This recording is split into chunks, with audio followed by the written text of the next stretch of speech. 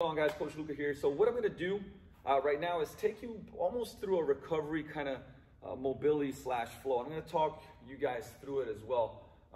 Sometimes I'm going to shout a little bit more, but this might be something that, I think sometimes it's good to talk through, but on a day where, I'm either doing some slow, steady state cardio to work in my kind of aerobic threshold, but this is what will make me feel good. And I might do it for 15 minutes, 20 minutes. I mean, even if I have 10, I might do it. But this will go, I'm going to kind of, I know the idea of what I want to do, but I'm going to kind of just go with the flow too. Just like working on areas that are a little bit beat up, where I need to loosen up.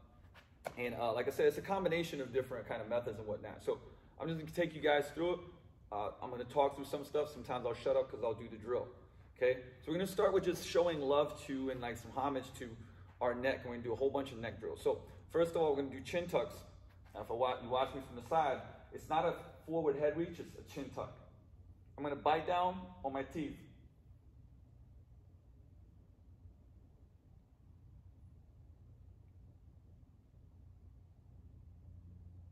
And I won't always go for the lot amount of reps right now. Like I said, I'm kind of working, showing you guys this, but let's say we're going to hit that for 10.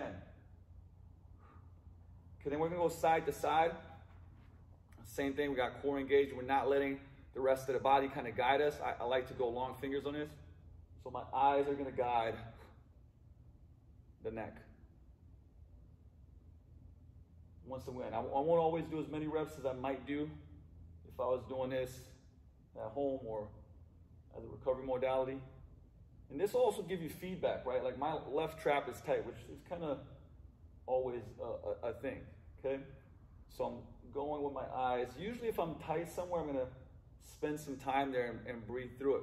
Now we're gonna go ear to shoulder, okay? So I'm gonna go ear to shoulder, and when I do this, once again, try not to tilt, right? I'm gonna go to the side and then usually move my neck to find that line of tension, okay? That left side is usually always a lot tighter. Like I said, don't crank it, okay? Get to that end range. Just trying to get that ear to the shoulder. Now, if I'm really, like I said, if I'm having a lot of tightness, what I'll do a lot of times is put that hand behind and pull it into a stretch. And then what I'm gonna do is, I'm gonna push my head lightly and start ramping up a little bit against my hand to create some tension for 5, 4, 3, 2, 1, and relax and go a little bit deeper into that stretch. Like I said, be gentle here, and I'm gonna push that head against the hand again, ramping it up. Not crazy tension, just some tension. You're gonna get some tension in that line and that stretch, and relax, and maybe do one more and just hang out there and breathe. And slowly come out of it, okay? I'm doing it on the other side. Now this is my way tighter side, so this other side is not gonna be, you'll see it gets way more range of motion right off the bat, but still I'm gonna get to that part where I have some tension. I'm gonna push my head against my hand. 5, 4, 3, 2, 1. Relax, go a little bit deeper into that stretch. And again, 5, push, 4, 3, 2, 1, and relax and get a little deeper into the stretch and slowly coming out of it. And sometimes I might do that for multiple reps. Right now we're gonna draw circles with our chin. So we're gonna go chin to chest, chin to shoulder, chin to ceiling, other shoulder. And if you get a line of tension here, go slow, right? So something's tighter. Spend some more time there.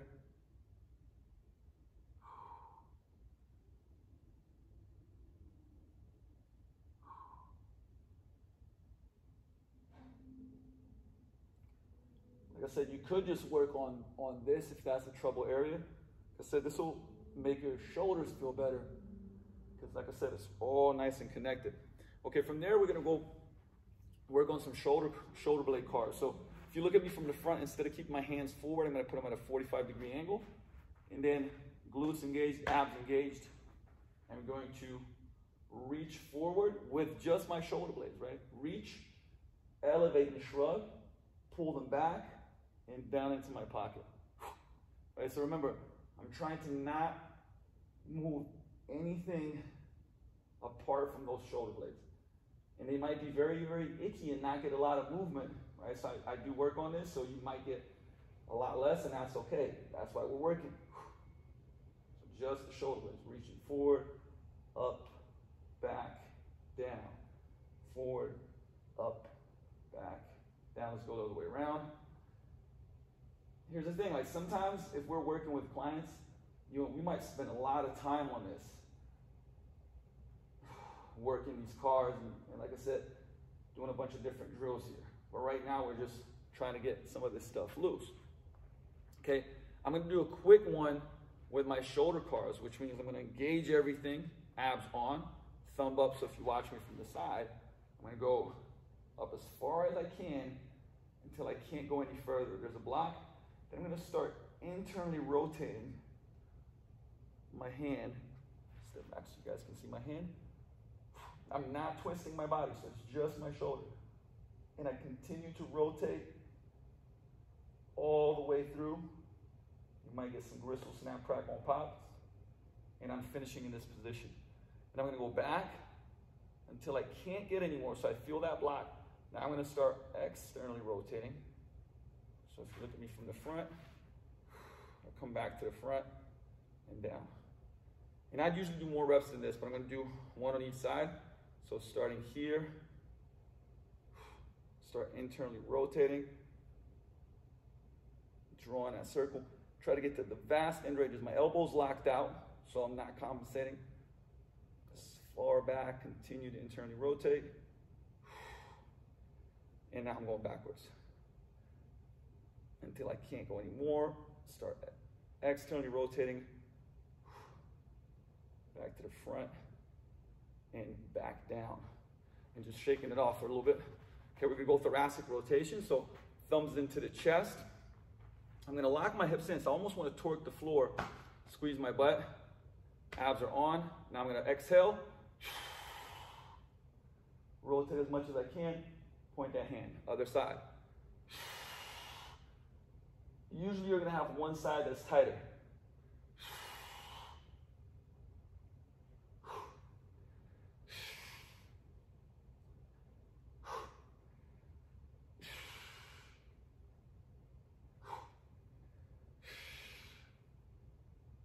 Make sure you exhale as you're rotating,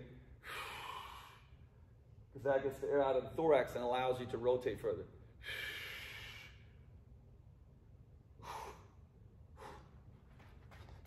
Okay, now we're gonna do a spinal roll standing. So this is like some Steve Maxwell stuff that I really enjoyed.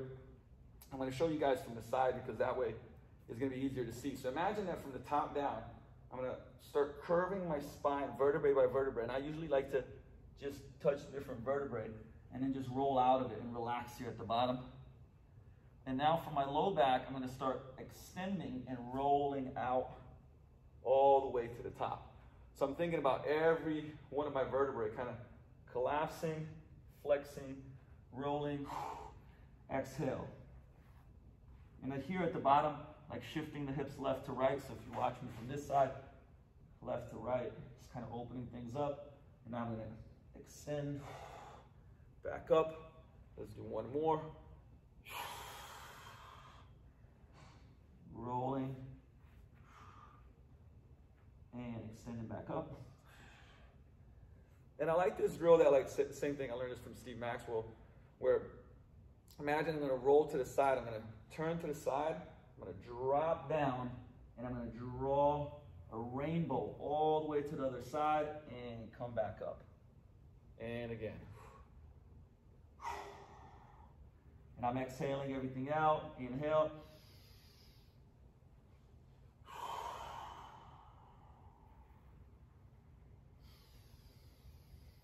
Go this way.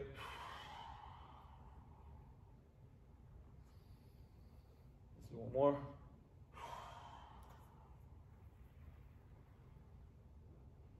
And standing back up. And like I said, this just feels good. And I'm kind of peaking because, like I said, I wanted to get some stuff in with you guys so you know. So we're gonna go into this child's pose position, hand right in the middle.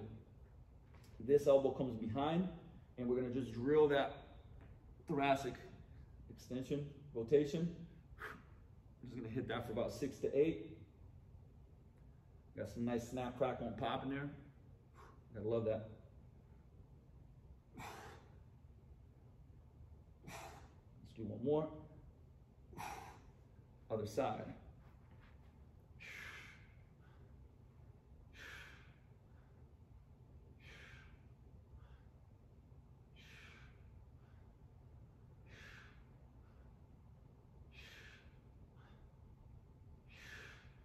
Now I'm going to lay it out. I'm going to do a couple different things. I'm going to start with a scorpion. So I'm going to bring my arms out. I'm going to lift this leg up, curl it, and then I'm going to stomp it down, bring this up, and so I'm going to open that hip up, and I get a little bit of that chest stretch. But I'm really trying to drive that knee out. And I'm coming back. Other side.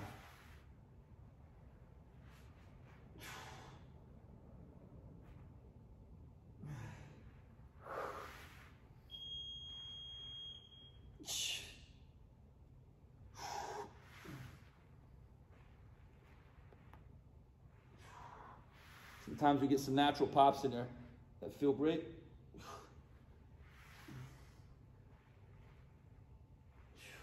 I'm going to stay here. I'm going to do Blackburn. So I'm going to get my hands on the low of my back, relax my elbows.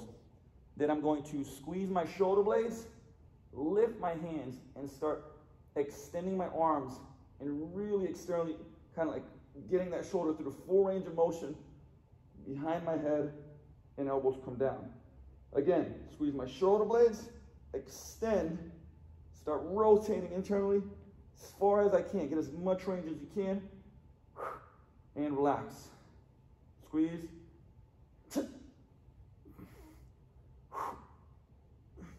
This has to be slow and controlled and not rushed.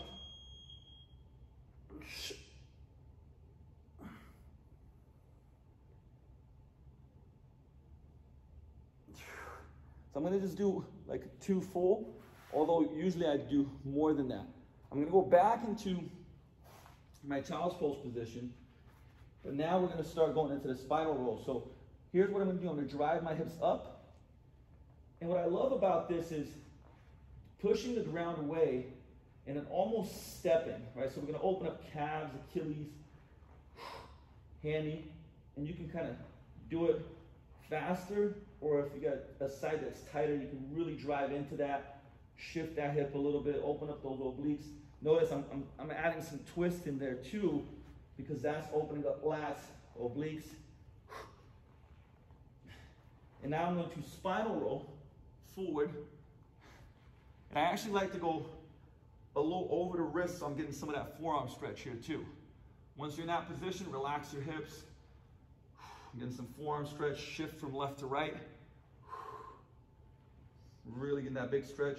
You can do some more neck mobility here. Or should I say just get some range of motion. Now I'm going to tuck my chin back in, round, go back, and knees down back into that child's pose position. Once I'm here, notice, once again, I'm shifting, I'm opening stuff up. This is a very safe position. It feels great. And again, butt goes up, pushing back. This time around, I can get a little more range. Push, hold. Like I said, shift the hips if you need to. Other side, shift. And you'll really know which one, is tighter and to work on more. And I'm going to roll out of that.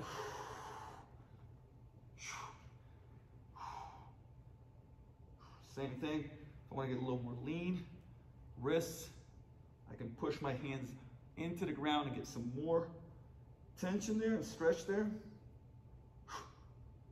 I can also open my hips up and push one side, other side, and I'm going to roll back.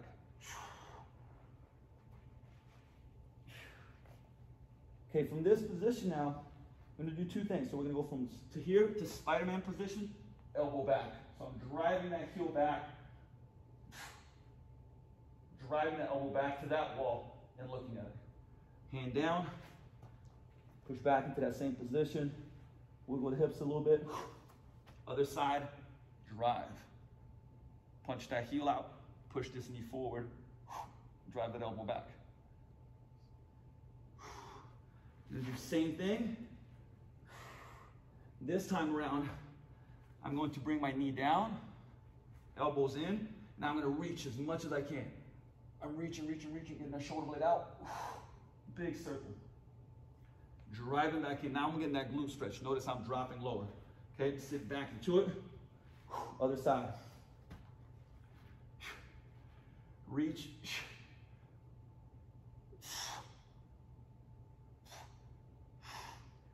And dropping low. Okay, we're going back. Now check this out. I'm going to go back into my Spider-Man position, but from this position now, I'm going to go into a shin box. Okay? Now you're going to see me from the other side. I'm going to switch my shin box and go back into my Spider-Man lunge position.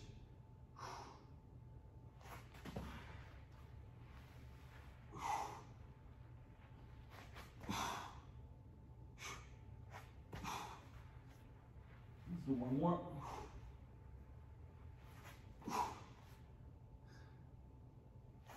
Now here's what I'm going to do. I'm going to turn it towards you guys so that you can see that shin box position, okay? So you're going to be nice and tall.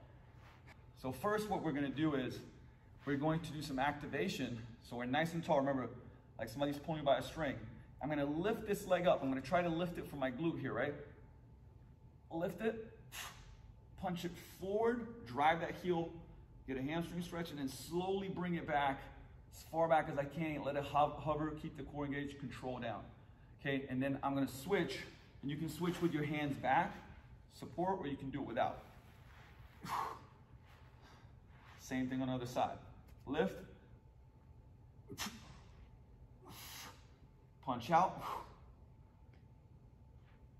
slowly bring it back. I'm going to switch again. But now we're going to go into a tripod. I'm going to drive up, pushing this shoelace into the ground, and reach over. Hold that position, keep breathing. Control it back down. Another side.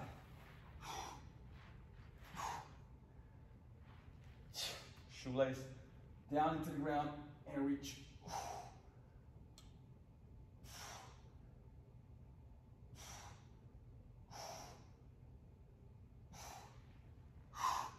We're going to switch up again, and we're going to go back into our Spider-Man position. So I'm going to hop into this, okay? Now, from this position, I'm going to drive back, single leg downward dog, and do this scorpion when I'm pushing the hands into the ground, but I'm opening up and trying to get that heel to the ground. Foot comes back up, other side.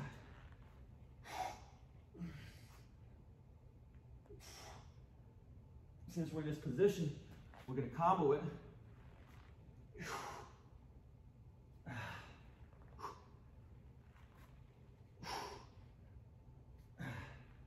And again.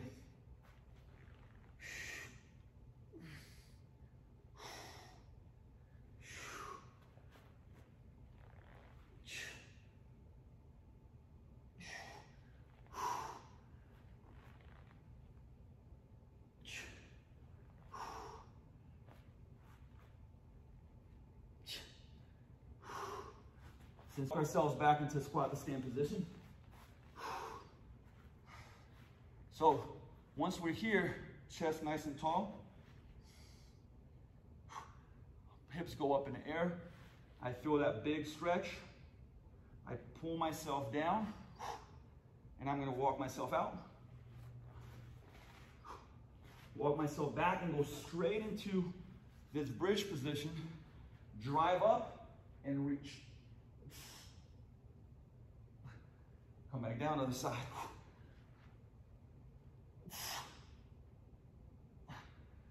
Walk myself back in. And again, reset.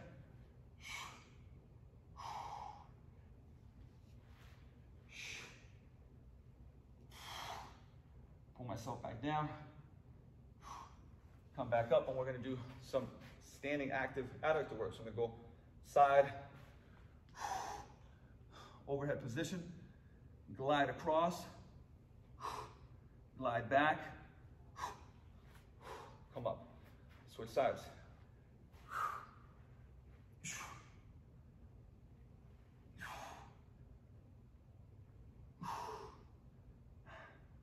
Let's do one more.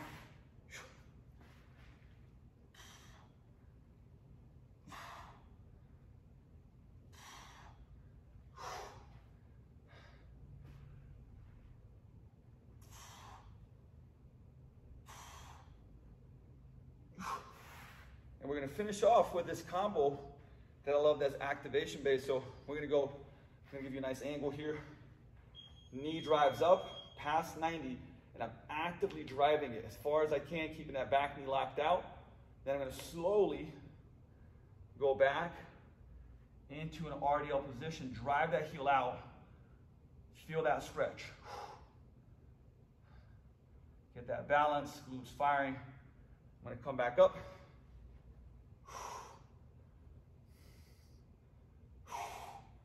Keep pushing into the ground.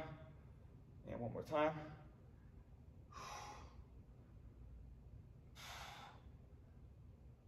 And drive up and switch it up. And a lot of times I'll do that for time. Drive that knee up, lock out that the back leg, think tall.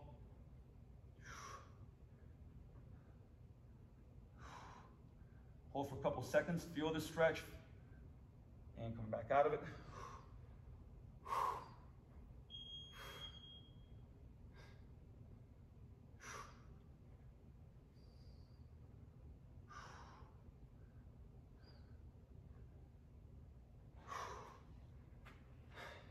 I don't know if you guys can see, but like, it is on a little on the warmer side, but I'm sweating. All right, so that's probably about 20 plus minutes. And with me explaining some drills, I might go a little bit faster without talking, right? I'd probably do some more reps on each one of these. But this is a great example, just kind of like in real time. If I took 25 minutes to do, you guys probably saw the camera flicking in and out because battery died, but the point being is that this is a recovery. Like, I feel so much better. Things that were tight are not tight anymore. I'm getting a little sweat going on. If I had my heart rate monitor on, I'd probably be in that 130 to 140 beats per minute zone, which is working my aerobic threshold. So it becomes this recovery cardio, but we're actually working on things that matter, which was, you know, obviously mobility, some stability drills, even some pails and rails type stuff. There's a lot of other things that I could have thrown in there, from pigeons to you name it. But this gives you a good idea of how this may look like on as part of the recovery day or a feel-good routine in the morning, maybe that's 10 minutes long. So try to take that. Let me know if you got any questions. If you'd like to see more of these, I'll be more than happy to shoot them. Coach Luke is out. Peace.